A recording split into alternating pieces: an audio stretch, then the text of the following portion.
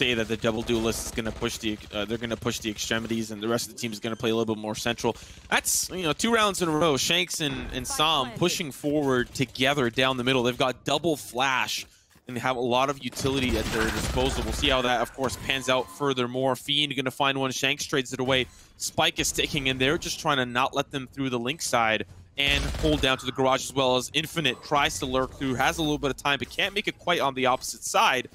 There's a player down that long as well. Shanks and company starting their push forward. Don't know if there's a recon dart available. Trades happen, but it does go to the favor of NRG. It's down to temperature. Shock dart's gonna find one. Has another one on the table. There's one player is caught jumping around looking for this. Still have to say that it went down to the wire in that force-up round, and once again we're seeing Shanks and Sam and Infinite this time push forward. Alexander's gonna back away. Shanks waiting underneath the windowsill. He's actually going to move on forward. Unfortunately, caught with the curveball in his hand, as Rebo will trade him out down to 2 players here for NRG. Should be around, like you said, Moon Raccoons will be able to clean up. Just trying to play it a little bit safer to start. I think that might be kind of the pace of the match that we'll see moving on into the rounds forward. A lot of aggression early on, eco or not, force up or not from NRG, just consistently pushing that courtyard.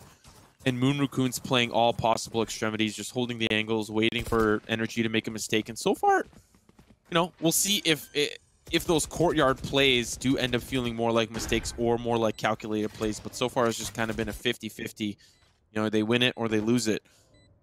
But with players like Shanks and Sam, those are players that you do want pushing those extremities. Players that you do want trying to find those flashes, those utility usage to find those extra picks for the team and built up ult orbs. He was maybe looking to see what he can grab. No real point in holding onto the guns here. NRG wanted to make sure that Daps and EU die in the process. There goes EU, just a 1 player left. Should be too long, but Rebo might not be expecting to see the player over there, but wins the engagement nonetheless with a nice clean shot. Now they're going to have to use a lot of utility to kind of do their homework. Okay, who's in this garage? Who's pushing through? And they're actually going to use a run it back to push in towards this B side. It's a pretty safe plant now with the smokes down. NRG don't have a lot of utility other than this Hunter's Fury, and so far it tags 2, can't find the conversion onto the frag, tags a teammate as well on the way out. But the defuse is coming in. They're up to half now. The molly comes through, shock darts as well, and there'll be 1 player that falls to the molly, but there's still players on the opposite side. They're getting aggressive. Curveball ready. Alexander still wants more, but there's a player in the corner. It's Daps. Down to the 3v3. Recon Bolt's going to reveal his location for the time being.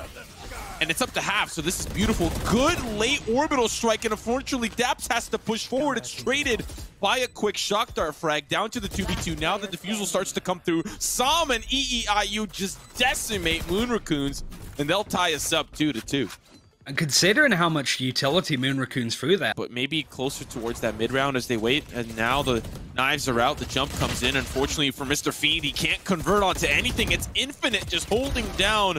The left click finds 2. Daps will find the 3rd, down to 1 final player. It's Rebo. He's going to try to spray through with the Stinger. He was the only one that really did not buy the most ideal hardware, as it was the force up for Moon Raccoons trying to bounce back their economy. But NRG are going to stick it, find this round likely into their hands, and find the round lead.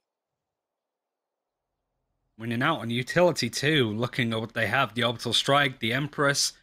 Certainly curious to see what temperature is going to get done with the Hunter's Fury for the silver, which is available soon. But right now, Rebo just seeing if he can catch somebody off guard. Doesn't quite know that Shanks is watching that angle. He set up the post plant, get in position down the long and sewer side, and make NRG play into them. Careful. There's a run it back available if someone wants to use it, and he is going to sort of throw it out now. See if he can spot too much. Does take the engagement onto Fiend. He is pretty low, but of course the ultimate is going to bring him back in a second. If he can get another, he does with temperature. Suddenly this is winnable for NRG. Curveball comes through, and once again the fight still continues. EU on the opposite side, but doesn't even need to look down the sewer side. It's Shanks with the 3-piece wall, giving him just some beautiful scenery as he diffuses the spot.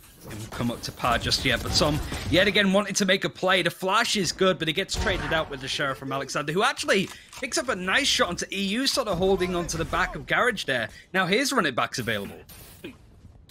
Ooh, he was hoping that his partner there, Ryan, was going to be able to survive the bloodbath pushing into the garage side, but now Alexander has gotten so much space. Now that space is only a visual sightline. Players have started to rotate over after hearing the run it back, after the battle that has occurred in the garage. Now it's down to Alexander and company. Temperature. Standing ahead. Playing it a little bit slower, 50 seconds left. We're in that mid-round now. And to be honest, NRG could be anywhere.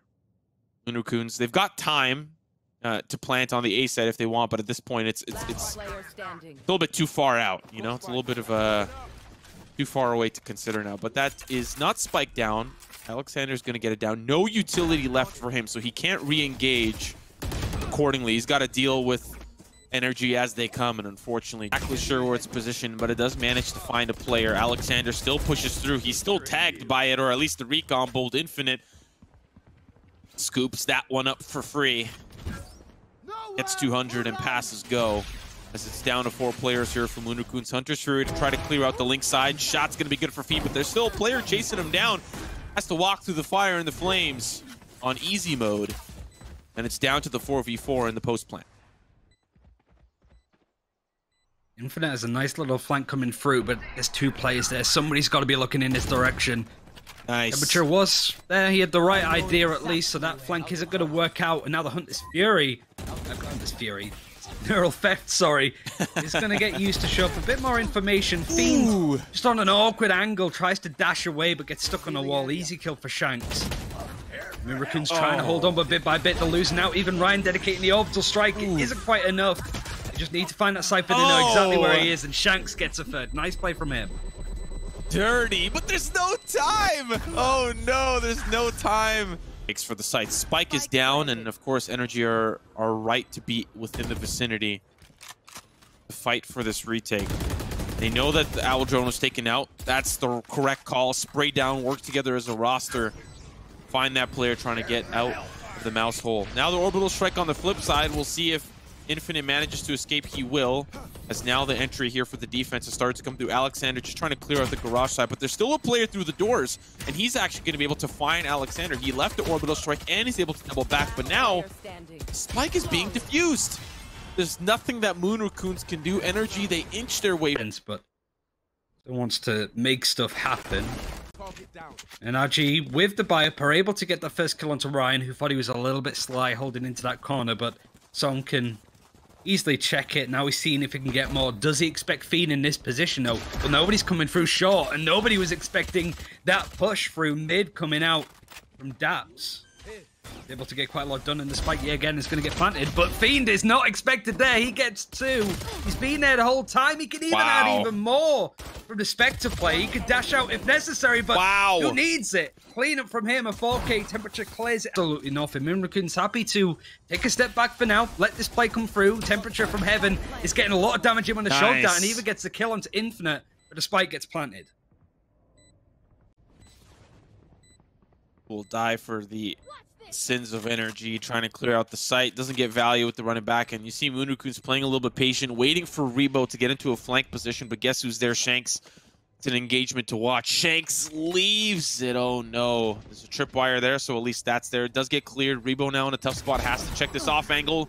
Unfortunate for him, not going to quite work out, but Moonukuns are already trying to engage this long side battle. Ryan finds 2. The spray's crispy clean. The spray now trying to take out the diffuser, and dapr, he sees him. Oh, gets so close. Ryan with the 4K. It's beautiful, but he doesn't have enough time. The spike will clean him up, and NRG. Moonukuns happy to sit pretty on the C site. It's mostly A that they're going to try and push. Oh. Using 2 ultimates there, the run it back and the orbital strike. Alexander trades it out. NRG, despite this heavy push, only trade 1. And of course, there's a shock dart lineup waiting. Temperature gets in line. Is he going to be able to successfully hit it this time? Nope. Doesn't even tag the player planting that spike. That's Infinite. Now in the retreat, and we're now to a standoff. Spike's ticking. Moonukuns have to work their way into the site. There's a wall up, smokes are down, they're being delayed, and NRG are going to play at least very close towards this long side. They're waiting for the smoke to dissipate, they're waiting to get involved, and Mr. Fiend is going to have to Push forward, spray works out, a player gets injured, it's Shanks, he does not, whoa, gets a little aggressive there. Daps comes in from the connector side, cleans up 3. Got to deal with all sorts of play, and Minrakun's actually wanting to play a bit more aggro. Fiend is able to get a kill, but most importantly, survives with his life, albeit he is a bit weaker when it comes to HP. The Empress from Shanks is out, Garage is under his full control, and he might sneak in. I don't think Fiend is expecting him here. Smith gets him into a good position as well. Daps providing some additional lurking firepower from the windowsill. Courtyard frag into the pocket of NRG. Munakun's down to 3. Potentially looking at a loss. Empress still available. Munakun's just waiting things out. Here comes the running back, hoping to find some value, but Alexander... Flame will be extinguished. Daps, once again in the lurking position, finds the pick onto Alexander. That's huge, and the hat comes out as well. Will the trick follow after that? Temperature trades it out, but it's down to the 3v2 as NRG members retreat. So much information to get, but so little time now. The recon bolt is going to try and catch on through, but it actually goes all the way to tunnel. It gets no information. And it does still get a kill onto Infinite, who is holding it, but now a 1 versus 1. Rebo has to go for the defuse, but he's so low on HP. Has no idea where someone's going to be positioned, so he has to be a bit more proactive to get the kill. Is he going to get him before the curveball goes through? No! And it's 13-9 to NRG on Haven. Nice. So they are going to try and re-engage, force out a lot of this utility, and we're expecting Alexander to be in that spot. Nice little pincer with a teleport play. Fiend taking absolutely no damage. Is able to make sure that B is under their control, and NRG changing the tempo up to 8. Ryan's gonna try to survive or stop them pushing in from the U-Haul side, and that's gonna leave energy a little bit scarce. Don't have the cover. They need to deal with Ryan first. He manages to find a pick. He does get traded, but Temperature's already going to replace him as the team has gotten into U-Haul and feeling quite comfortable. Temperature doesn't really have a lot of utility left in the tank for him. The spike is taking 3v3 as an injured player. Make that another. Temperature will fall. Sky out of the picture. EU will fall as well to the shorty, and Alexander's going to try to chase Daps through. Does find its mark as Fiend is just trying to play close. Needs to defuse. They're trying to play contact here, but unfortunately for Fiend, he can't play the closeness. Spike is starting to tick. It's about to blow. He does find the frag. Can he clean it up? He cannot. Alex team spinning that they've got an animal on the roster. Temperature, those pigeons will be dealt with. EU will find that from range. So I'm playing attacking side of turret, just trying to see any of those players rotating through. I mean, they heard a lot of that come through. And a swarm almost finds. Oh, it does. Fiend gets cooked up alive. 3 players now. The buddy system trying to just survive, trying to find some picks, and so far it's been a flawless round for NRG. Just gonna keep out into that momentum. They're building up ultimates, having the Hunter's Fury, having a lockdown. It's just adding insult to injury so far. Minrakuns will be going into this with a full bind. They still have quite a bit to work with, and making sure that they can break the economy just a little bit from players like Infinite. But in reality, it's not going to amount to much. The economy for NRG is going to be pretty strong. And 4 members surviving means on the opposite side, so backs away accordingly. Orbital strike a little late timed as they've already made their way out, and Rebo is actually going to be able to stop the push forward. Fiend will participate in that action as well. The crosshair of the waffle is not going to quite work out for Rebo, but Fiend with the showstopper. And now it's Alexander. The Empress has been popped. He uses Dismiss to go invisible as it's down to Daps. Finds Alexander, but can... It looks like they've got some SMGs of sorts, or certainly some shotguns if you're playing from hookah. Not going to work out for Moonrakuns this time. And we've seen this play before. Pigeon through the portal. Send a player through. It's just going to give a little bit of time for Fiend to push up and try to get some value. They'll actually jump through, but this is the eco round from Moonrakuns. So they're just trying to do some damage. And unfortunately, the damage... Oh, okay. They'll find a pick there. Ghost and Sheriff combination is now NRG waiting on the opposite side. Spray comes through. Nope. Not going to let you get that weapon for free. Down to Alexander. Third down. players in Octagon. Finds a pick, dismiss. Okay, 1v3, a little bit doable, but a little bit difficult, just the same. Spike's ticking. The angle set up from Octagon, and there's a player that's snuck in towards the elbow side. That's beautiful. He's just trying to wrap around, buy time. Another pick goes to dapr, or rather onto dapr, and Alexander might just be looking to escape. Can he find another one? Yes, he can. The damage has been done on the eco for Moon Raccoons, despite losing final few rounds.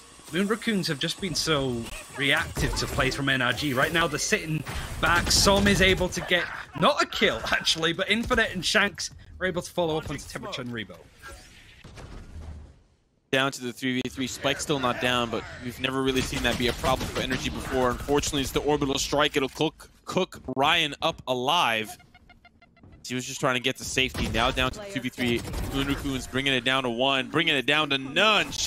Well, I really want to see them play a bit more for the post plant, and might have to. NRG are barreling front to B. And the Seekers are out as well. We'll see if they'll make their way over towards the B site there. It might be a little bit too late to the party. Fiend finds one, still alive. As usually Races gets shot out from the sky. Boombot comes through. He's got the shotgun, aka the operator. Doesn't quite work out. Can't use it at close range. It's intended for long distance purposes. It's down to the 2v2. Shot's gonna be good. Oh, he sees the tracers. Dapr takes out Temperature, just down to Ryan. The latest edition has the orbital strike available. Easy peasy. Takes that one. Now the smokes to give him a little bit more space to work with. Orbital strike from the Octagon, but the player was never... Ali's going to push him back. There's players from NRG jumping in. Alexander is going to get a quick taste of that. Down to 4 players here from Moon Raccoons, but they're not fast rotating to 8, which is what normally happens. That's spiked down. Shanks having to reload the clip as it runs dry. Down to 1 final player. It's Ryan, and he's caught between the smoke. Finds the pick. Finds 2! Oh, goodness! EU will finally find that last redemption frag, but that was looking... It's a reset mentally, and of course, literally. But considering Moon Raccoons have been flip-flopping this aggression on the defensive side towards Showers, they'll continue it on the defense side as well. Quick trade now as the entry comes in for Moon Raccoons on the safe site. There's still a player back in Showers at Shanks. He'll find the pick, still alive as there's another player on the turn. Here comes Fiend. As he's supporting, he makes his way through a short completely and just wraps around. But it's still the 3v3. dapr is still holding from lamps. This position hasn't been taken, but Temperature from distance is able to get that kill. EU has been spotted, has a recon bolt. He's going to try and line it up to see if he can get this player that's just picked up the spike, but they weren't expecting Infinite, who goes on a pretty mad flank. It's a 1v1 now. EU recon bolt is going to come through. He knows exactly where the Reina is playing from. But Alexander's been so good so far, but not good enough. Match point from EU and NRG.